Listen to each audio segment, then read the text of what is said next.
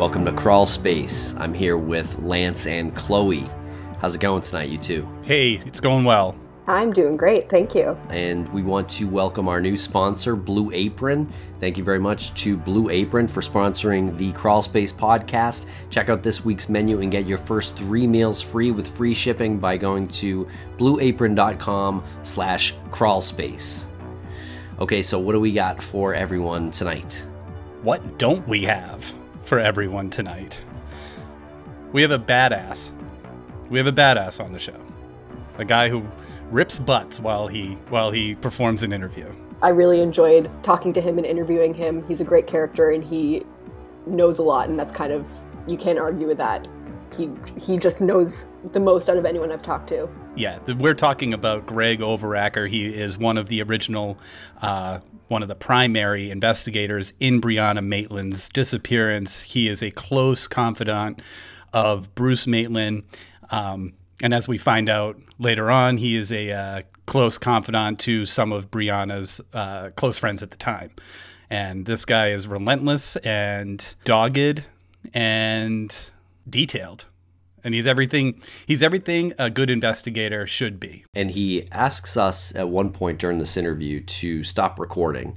And so it is kind of an interesting moment. It's sort of a first for us. Kind of took us aback, and so we stopped recording, and then we continued our conversation off the air, and then we started recording again and tried to finish. The only reason I'm mentioning it is because it obviously stands out in the interview, and you're probably going to be wondering what was said. You'll definitely be wondering what was said, because he couldn't say anymore without saying certain names and certain scenarios that very, very good informants have provided him the information for. So yeah, at some point he just couldn't give us anything more without going into that. And there will be a time where people will be able to hear this. It's just a matter of right now, it would definitely hurt an investigation. So this episode is just Greg's interview, and it's a little bit different than the first 2 episodes we've done of this podcast. It's just going to be this interview, and we're going to be commenting here and afterwards, and then we're going to do episode 4. We'll sort of zoom out a little bit on what we've learned and a little bit more on Brianna herself as a person. But for now, let's roll the interview with Greg Overacker.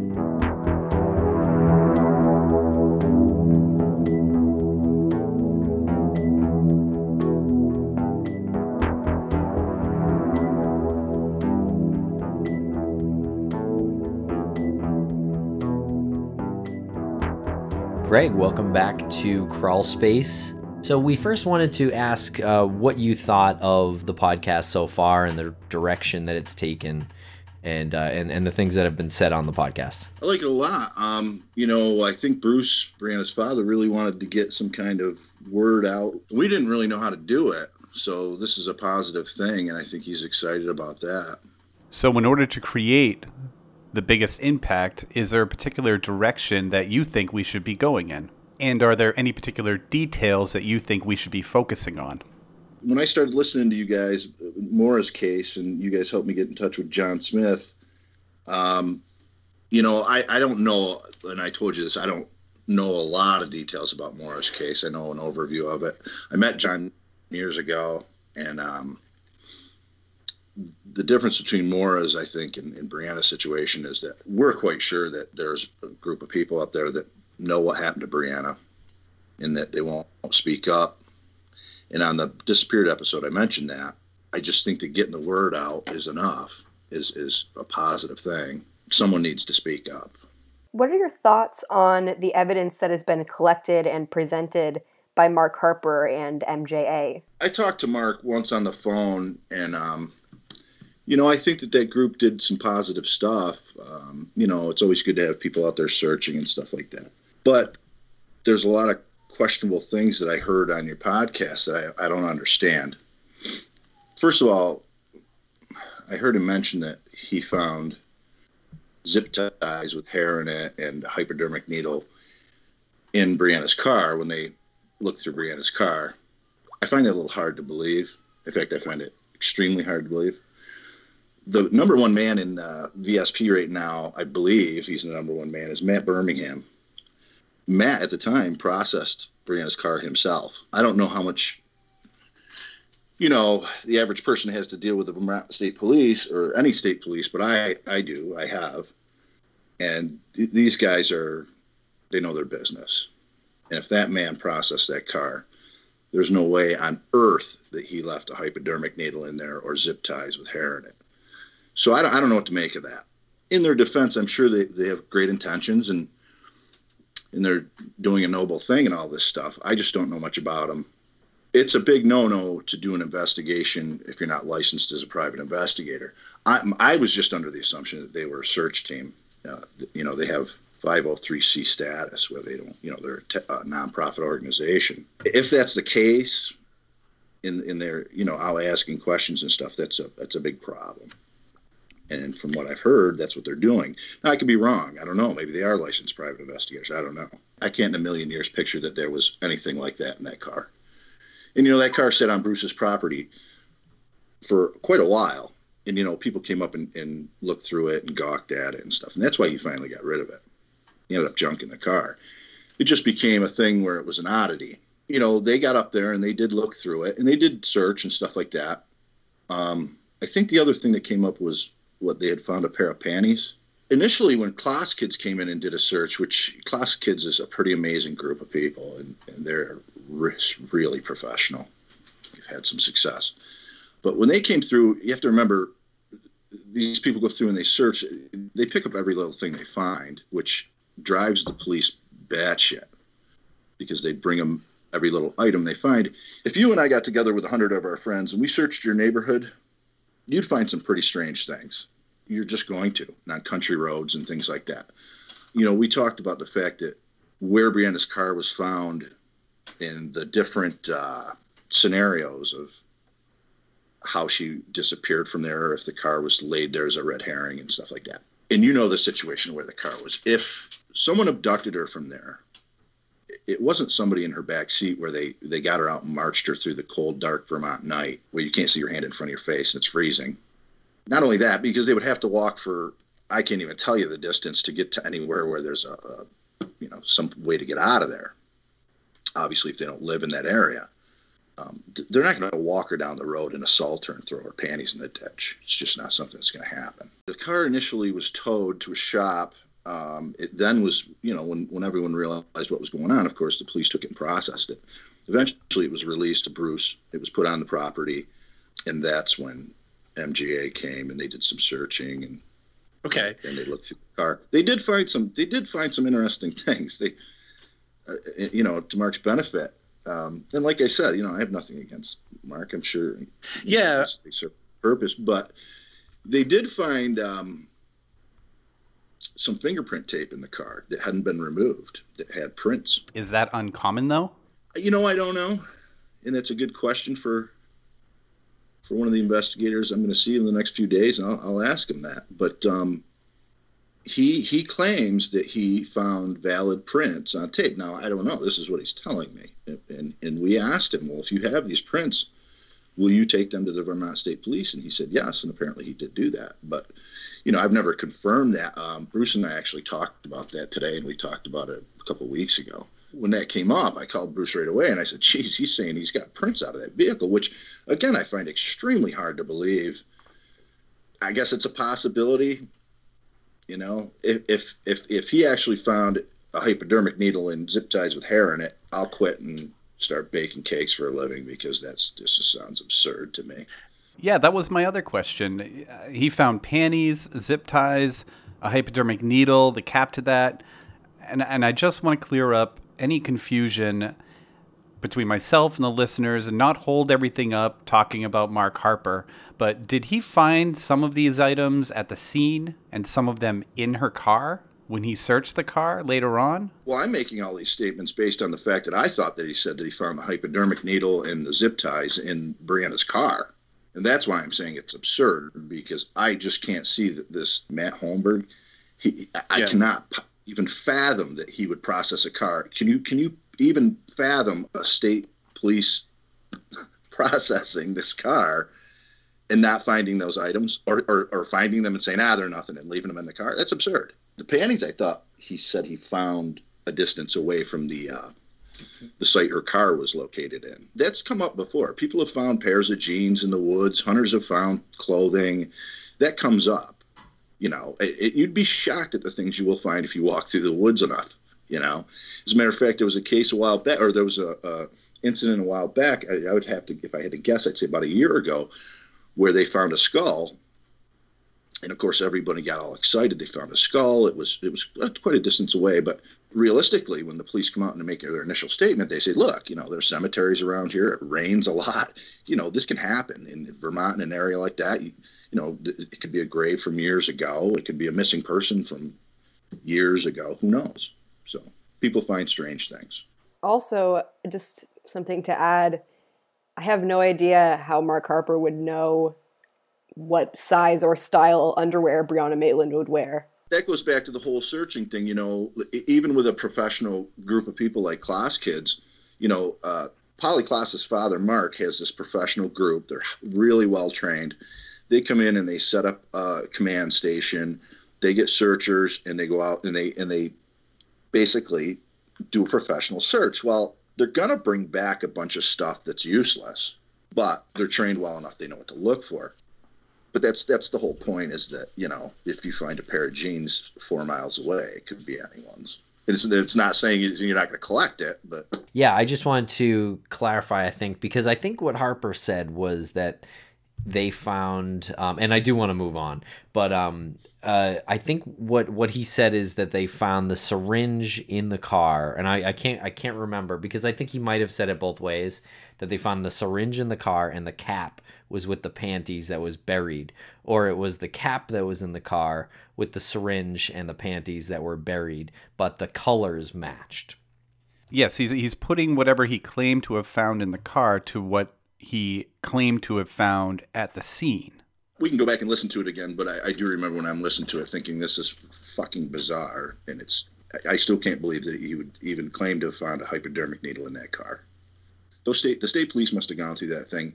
When the state police go through a car like that, to give you an analogy, it's kind of like mowing your lawn with a pair of scissors. I mean, they're going to go through it. They're actually, in the state of Vermont, their registration stickers aren't like here in New York where we slap on our windshield, on the inside of our windshield.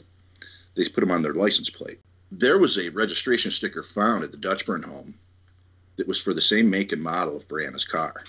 It wasn't her car, but it was the same make and model. It was so bizarre. But the person who found it, and again, I'd have to go through my notes, the person that found it was asked to deliver it to the state police barracks, and en route to the state police barracks, they got in an accident and got killed. Stop. So it never made it there.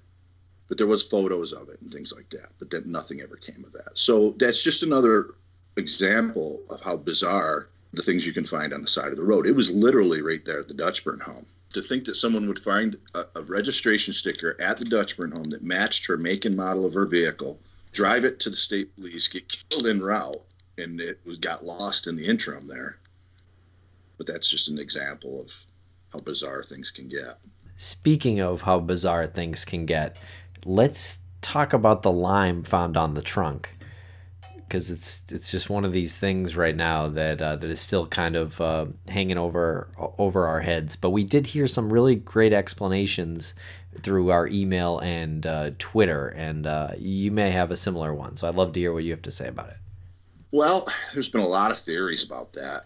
One is that, she worked at a place that served alcohol. I used to work when I was a kid. When I was her age, I worked at a restaurant. I was a dishwasher. We go out back at the end of the night, sit at the back of our car and drink, say goodnight to everybody, take off for the night. Could have ended up there then. Could have stopped at the Dutchburn home and had a drink at the back of her vehicle with somebody. There was the theory, and there was actually a lot of tips that she was meeting someone there. And we talked about the fact that it wasn't a meeting place, but it would be a spot that someone could say, hey, she's en route home. I'll meet you there. I got something for you. Or, let's be honest, let's smoke a joint or just whatever. And it could have ended up there then. And then there's a theory that oftentimes it's used as a base when cooking drugs. They put it. Yeah, in we've had a couple people tell us that. Yeah.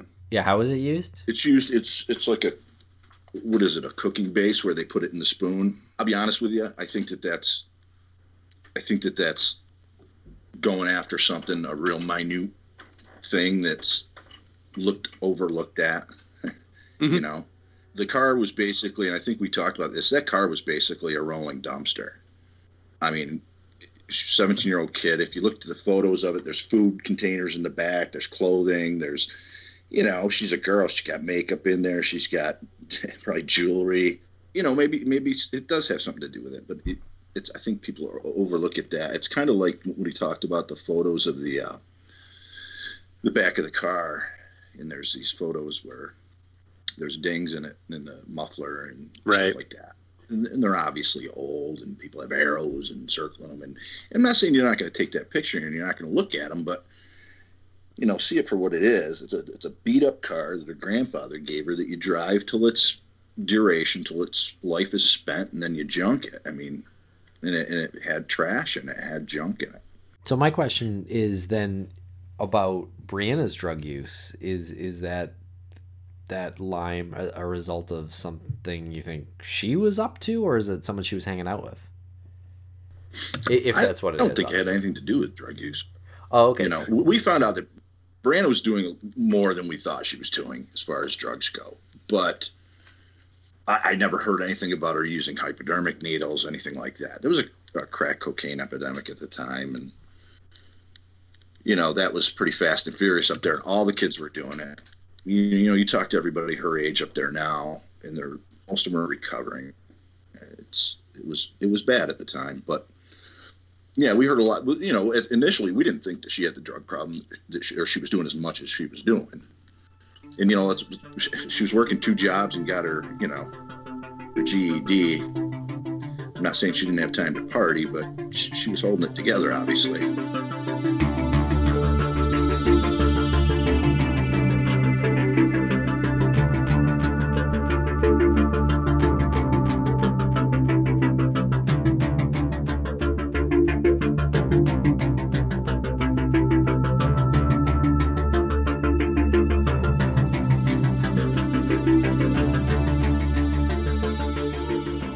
Do you guys know what the #1 fresh ingredient and recipe delivery service in the country is? Oh, it's on the tip of my tongue. You have to tell us. First word starts with B, and the second word starts with A. It's Blue Apron. You got it. Oh my God. You nailed it. You're psychic. No, I'm just a good guesser. And also I have a box of it in my kitchen right now. So it was fresh on my memory. How is it? How is Blue Apron? How is Blue Apron? How is breathing air? It's awesome. Seriously, revolutionized my life. I know it revolutionized the lives, you two as well. Yeah, I love it. No question about it. And it also supports a more sustainable food system. We all like that. Sets high standards for ingredients. Some featured upcoming meals: salmon piccata with orzo and broccoli, pork chops and miso butter with bok choy and marinated apple. You kidding me? No, I don't think that's a joke. I don't think that's a joke at all.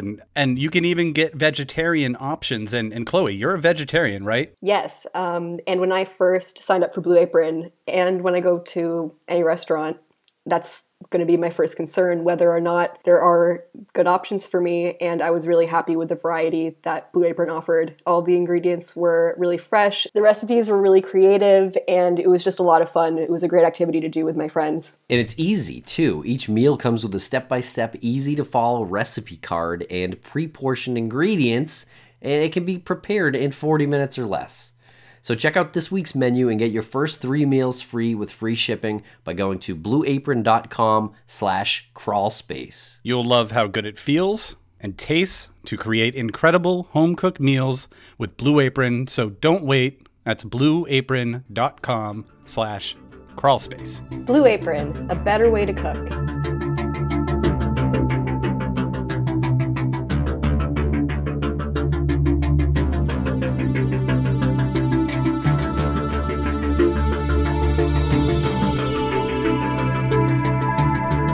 I just have one question about the car. Also, to clear up some misinformation, it looks from the picture like it's no more than 15 or 20 feet off the road, but some people have said it's 50 or 60. Yeah, it was quite a little distance. Yeah, those pictures are a little deceiving. I'll see if I can find a better one for you. But yeah, it was quite a distance, which is why, my theory kind of, it always bothered me that that didn't really fit real well with my theory, because I always thought that she met someone there, and when some kind of a altercation took place, that instead of backing out of there like I would, backing and putting the ass end of the car up into the road and then going forward, that she would do a 3-point turn or 2-point turn, whatever you would call it, and she gunned it in reverse and hit the building. But that's quite a distance. Well, it's a very deceiving picture, because I've gone years thinking that that car was immediately off the road. It was a pretty good distance, but you know, if she did pull off the road, like if she was heading home the way she was heading home and she was going to meet somebody there, she would have pulled across oncoming traffic, which there's no traffic on that road hardly ever, but you pull across oncoming traffic and you roll off onto this gentle grade where the people that lived there actually did park when they lived there. And if she pulled up there and stopped her car to meet someone and they were coming the other way, well, they would be facing each other. So if she did need to leave, she would have had to go in reverse, because the other car would have been bumper, facing her, bumper to bumper. So that makes sense. And if somebody was throttling her or trying to pull her from the vehicle, and she's gunning it in reverse, it's very feasible that she would travel that distance. But I've seen photos of the car, photos that the public don't have, that her window was up and her door was shut, which isn't to say that somebody didn't just shut the door as they left, or pulled her out and shut the door, slammed the door or whatever. But that's a big door, those big old cars. If somebody was reaching in, throttling her, and they gunned it in reverse, if that door was open, it would have took them down. Oh, sure. Yeah. So it kind of screws that theory up. Chloe, you've been up there, right? Yeah. In a previous episode, I think you said 50 feet, but Tim and I convinced you that you might have said 15 feet. Being there, I do think that the roadside pictures that we've seen are deceiving, because actually standing there where she actually hit on the side of the barn, like it's not directly off the road. Well, there's something else I wanted to bring up that I heard you guys talking about, I think on Bruce's episode, was about someone getting behind the wheel and being a tall person, and that it didn't really make sense. Well, I got to tell you, I've repossessed thousands of cars, literally thousands of cars. And back prior to chips being in the keys, we would just go to the car dealership with a VIN number, and they'd cut us the key. We'd go to the house, middle of the night. It was like taking candy from a baby. You just get in the car and take off, but you wanted to get out of there quick, especially in a bad neighborhood. So we take 5 or 6 cars a night, go in, put the key in, get out. Almost every time you get in the car, the seat's not where you want it. And oftentimes, I'm 6'2", I would be smushed right up under that dash. And I'm good at it. I get out of there in seconds.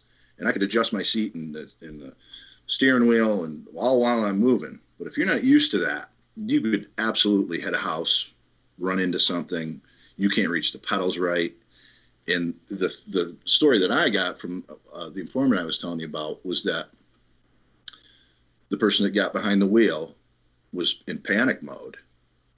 And he, hit on the gas good, and then he couldn't find the brake.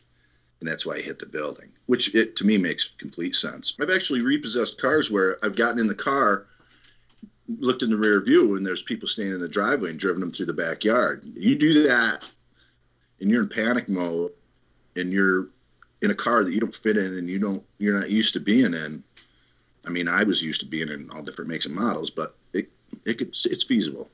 So the tall guy with this theory is so tall, when he gets in the car, he's so tall he can't get the gear shift down on the steering column, correct?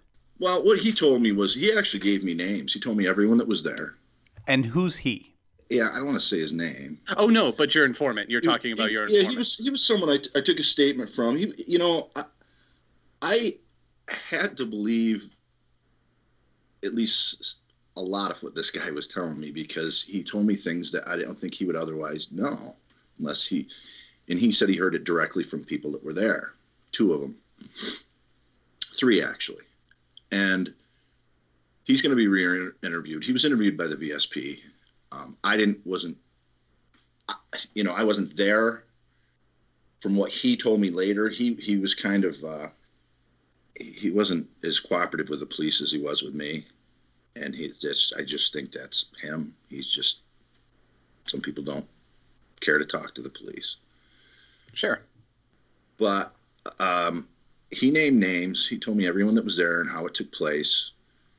And that was what he said, was that he didn't tell me who got in and drove. He just said the tall guy, one of the tall guys, got in and slammed it in reverse, and then his knees were, up under the steering wheel and the dash to where he couldn't get his foot on the brake properly. And he hit the building and he said, screw it, and just jumped out and jumped in the other car, and they took off. Oh, okay. He said they had actually planned to take the car. He told me a lot. He told me the story start to finish of Brianna's abduction and her death and how they disposed of her body. It was a long story. He was friends with these guys. I hate to keep hesitating. I just don't know what I should say and what I shouldn't, kind of thing. Sure. Yeah. Did you say that he was going to be interviewed by the police again, or you said he was going to be interviewed again? I don't know. They were, they keep some things, and rightfully so, they keep things under their hat. But I know he wasn't extremely cooperative with them. We've actually got 2 people right now who are looking into Brianna's disappearance. We're very aggressive, and they're doing a great job, and they're going to talk to my guy. So I want to see what their take on it is. One of them's a very seasoned investigator, and the other teaches law. I want to see what they have to say about his story. One of the things that he said that we could never explain the time. We always heard the overdose story. I mean, that was from the very beginning. That was from day one. People said she overdosed at a party. She overdosed at a party. And everybody panicked. So if you look at the time frame, she leaves at 11:20 from work. She drives a mile and a half down the road. The car's seen by a very reputable witness at 12:30. For her to go somewhere and overdose and then the car to be brought back, it's got to be a round trip. She literally would have to, and you're in an extremely rural area. She would have to drive to someone's house, walk in the door, go, "Hey, everybody," drop dead immediately. Everybody panics. And then what are we going to do? And let's go ditch the car at the Dutchburn home and do something with her. And it just doesn't make any sense. It just would happen too fast. But in his story, what he says is that they took her from there. And of course, the car gets left there. They take her somewhere else to a secondary site, and she passes away days later. So without me, this is something that's racked everybody's brain, the whole timing thing, forever. He answered that question without me asking him, and I don't think that was something that even entered his mind. He was just telling me the story. It makes sense. And he named names. He named names of people who were at the secondary site, people that saw her. He even named a girl that came in and saw her sitting in a home and said, "What are you doing here?" It was the first night she had been on the nightly news. He said, "What are you doing here? You were on the news tonight. Everybody's looking for you." That moment sounds insane. Sounds crazy. Yeah, I want to hear more. Yeah, tell me more about that. What he says is that, when she left, that was always a huge thing where everyone was like, okay, if you really sit down and you wrote out your theories of what could have possibly happened, you can only come up with so many. So one was that someone was in the backseat of her car. That was one that always came up. When I sat down with Bruce and Kelly initially, it was just so much information, but this is one of the things we talked about. And so let's just say that's one of the theories. Someone's in the backseat of her car, which she probably very well would have left her car unlocked. It's this huge boat of a car. It's old. It's a piece of junk. So someone gets in her car at the restaurant, guessing what time she's going to leave, I suppose. And she's going down the road, and she's doing 55 miles an hour, and they pop up from the backseat, put a knife to her throat or whatever, however you want to see this happening. That's kind of insane. First of all, you don't have any control over what's going on. And the person doing this wants to have some kind of control. She can drive off and hit a tree, she can, whatever. But, and then if he's alone, he's got to march her away from there for miles on a very cold night in the pitch dark. So it really doesn't make any sense. The other one was that she met somebody there. And it was, okay, so there's only so many theories. When he tells this story, I don't think he'd gone through all this in his mind. He was just telling a story. I don't think he sat down and said, okay, how can I make this believable? He just told me, and some of the stuff got a little far-fetched, and he goes, I don't know, man, this is just what I was told, and these were the people that were involved, and they told me this on multiple occasions. So basically, he said that when she left, a car pulled out and followed her to the Dutchburn home. When she got to the Dutchburn home, there was an obstruction in the road. When she went to stop, guys came out that were waiting there, and they boxed her in. Car behind her, guys coming out. She doesn't know what the hell's going on. And they pull her from the car. The tall guy gets in the car, goes to leave, and he hits the house and says, screw this, I'm not taking the car, I'm just going to get out of here. Jumps in the car, and they leave. Now, yeah, you can punch a million holes in that story. You really can. But it was wild the fact that he told me everyone's name. He told me that one person actually dropped something at the site and went back and was upset that he had to go back to look for the personal item that he dropped there. It's strange things. But either way, he answered the question of the time frame, that being so close from the time she left and the time someone witnessed the vehicle, because it was quick. And the stories of her overdosing that we heard from everybody now make sense, because she doesn't have to be in that quick time frame. You see what I'm saying? I was just wondering if throughout your communication with your informant, if he or she has ever given you any reason to doubt their story, or if something didn't add up. Well, he wasn't from that area. He had moved there, was trying to make a go of it. He'd been there for a while. He met these guys, spent time with them. Wasn't buddies of them. I mean, he didn't, go to their house for coffee and things like that. But he did actually go to one of them's house a few times to drop stuff off, things like that. He spoke to his kid, knew his kid. He has been in trouble a few times. Drugs. I don't know. I mean, that's why I've got this other really seasoned investigator that's going to go up there and talk to him. Two of them. But, he just said a lot of things that made a whole lot of sense. And he even tried to back up some of his story by saying, I don't remember what the dates are, but if you looked up this particular incident, it was that day. So he gave us kind of things to work with. And the story thickened. I mean, he actually went on to say how she passed away, where she was taken, and where she is. Where is she? Well, it's on private property, or obviously I would have gone and looked. How private? How private can that be?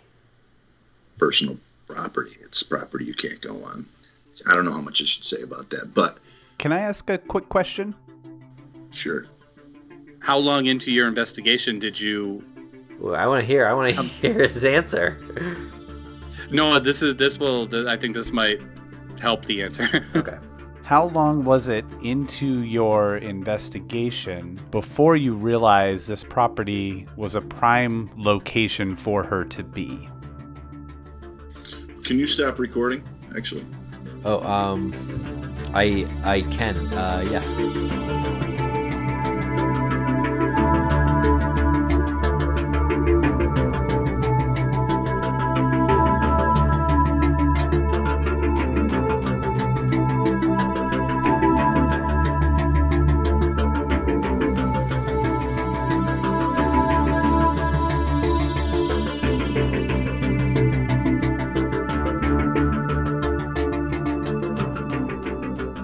Okay, so we're back after Greg asked to talk to us off the air.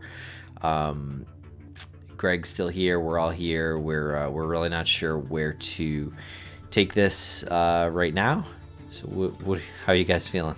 I'm feeling like I'm looking at the rest of the questions that we planned on asking, and a lot of them seem pretty irrelevant at this point. That information, yeah, I'm trying to wrap my head around it. I mean, up until this point, we've been talking about her leaving work, where her car was found, whether it was a drug overdose, this or that, and what we just heard was enough where Greg had to ask you, Tim, are you okay? You still look like you have a headache there, Tim. You're not going to sleep tonight, are you? I just like we were saying, like I don't even know what to say, where to go from here. It's too much.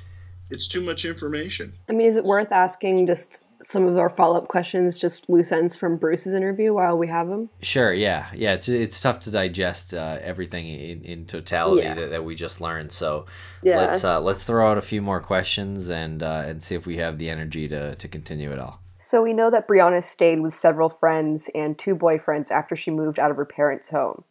In your opinion, do you think that any of these people have any significance in Brianna's disappearance? We don't really know. I mean, she was kind of out on her own. There were actually instances where we found out that she had slept in her car, but she was going from friend to friend for a time. Most were very good friends, and they were trying to help her. But no one that ever came up that was looked at as having been a part of the abduction or her being missing, I should say. Do you have the names of these people? No, I wouldn't. You know what? I wouldn't bring it up either. I wouldn't say their names just because if they're, if it's somebody that really doesn't have anything to do with it or wasn't believed to have something to do with it, I don't think it's fair to put their name out there. Okay. It's just not fair to them to have their name on a podcast. Right, and that's totally fair, because as much as you want to see a conclusion to this, you can't just have the names of people out there who had nothing to do with it, and suddenly their lives might be ruined because of it. It's the case with almost everything. I mean, like what we just talked about off air, I could give you a ton of names, but I can't do that. I mean, I don't think my brain could process it right now. Yeah, I don't want to get sued either, but... Speaking of names, do you remember the name of Brianna's other boyfriend, the one that's not James Robitaille? I do have it in my notes. I know who you're referring to. And it was just found to be that he was just a good kid. Oh, okay, cool. So he does have a name. He does exist. Yeah. Oh, yeah. Okay. And, James, she dated on and off. They're friends. They grew up together. I think that a lot was made out of that because he saw the car, obviously. And we talked about that too when I was on before. Everyone thought how highly suspicious that was, that he saw the car and he just drove away. Well, he had some pretty reasonable explanations for that. And the police did talk to him at length. So okay. I don't have a problem with that. Yeah, based on what you stated while we weren't recording, I mean, James is a friggin' saint right now in my head. Yeah. There's so much information. There's so much stuff you can't really talk about it. And, I'm sure there's stuff that the VSP knows that, they're just not going to talk about. I guess the only thing I'm still kind of confused about is like the money, that aspect. Like, so we know Brianna didn't have that money to lend, a couple grand to lend, but she could potentially put someone in contact, and so that's kind of what happened. Yeah, that was another story we got from somebody that said, yeah, she didn't have the money, but someone asked her to get drugs from Ramon Ryan's, and that she gave him the money, went to pick up the drugs, and he just said pretty much go to hell. And what are you going to do at that point? She just got ripped off by a drug dealer, and that she confronted him, and that there was an altercation there. And that's why that's what was thought to start the animosity between those two. If you look at Ryan's and Jackson discussing Brianna, they always claimed that they didn't know Brianna, or they'd see her around, or they saw her at a party or something like that. And just so you know, that's complete and utter bullshit. These guys knew her, and they knew her well. I can put them together one-on-one, where people walked in and they were together, just the two of them. There was actually an incident where Brianna, now that big old car she had, came roaring down a country road, and Waylon, Brianna's brother, sat there and watched her go tearing past the house. And Jackson and Ryan's were in a car behind her, tearing after her. So they knew her. They won't admit it. And as long as they keep their mouth shut and they stick to that story, there's not much you can do about it. I mean, you can prove them wrong, but that doesn't prove much. Right. So then there should be this other person out there, right? Who got beat for the money, essentially? Yeah. You know, at the time, I don't know about now, but at the time it was just a huge drug culture up there. I mean, huge crack epidemic. You know, like I said, if you go up there and you talk to Brianna's friends now, you'd be hard pressed to find one that wasn't doing drugs or doesn't have some kind of recovery issue going on now. I was fortunate enough to meet one girl who was a real sweetheart, who was a friend of Brianna's, and really loved her a lot. And she's doing really well. She's actually an ICU nurse, and just got married, I believe. She's helped out a lot, and she, you know, gave us a good perspective on Brianna and stuff like that. But, you know, she even says, you know, most of the people up there, most of the kids up there at the time just went to ruins over this. It's kind of like looking at the heroin epidemic now. There are some interesting things, like Jackson ended up, you know, I don't know what became of Ryan's. I mean, I could reach out to some people and find out, but, you know, years ago, Jackson had moved on down to one of the Carolinas, and he had gotten busted for, I believe, domestic assault. I think he was pimping out his girlfriend down there, or dancing and stuff like that. So he's an upstanding citizen. Yeah. Jorge Soto, who they called the Joker, he had gone into prison. He has quite a colorful past in childhood, and I'm convinced that if he didn't have anything to do with this, if he hasn't killed anybody yet, he's gonna at some point, if he ever gets out of prison. He at one point, I had tracked him down. He was in a mental health facility in prison. So he had, you know, it was actually an institution dedicated to that. So he was having some problems. But he was a very violent guy. Never going to be part of society. He was just a thug. Yeah, we've gotten some people sending us messages that reference, Joker references and stuff. Yeah, there were a lot of people that were absolutely convinced that he had something to do with it. And he actually told people that he did it, you know, but when you questioned him, he'd say, I was just doing that to, you know, get some street cred. I just wanted to scare people, you know. He actually, there was a incident where he was at a party, you know, outdoors, a bunch of people out drinking around a fire, and he strangled a puppy to death in front of everybody. Jesus. Pretty serious guy, yeah. This must have been something that happened up in the area that you just said he might have said something that, could give him some street cred. I can imagine there must be a dozen thugs up in that area that see this happen and take credit for it just to get the street cred. Oh, yeah. It's a very strange place. I mean, you know, it's like I said, it's extremely rural.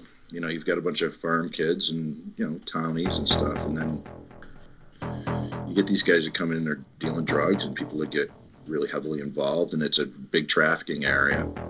And they know that. The state of Vermont knows that. Vermont State Police know that. The proximity to Massachusetts, the pipeline up from New York City, and proximity to Canada. Exactly. Yep. This has been the weirdest interview we've ever done.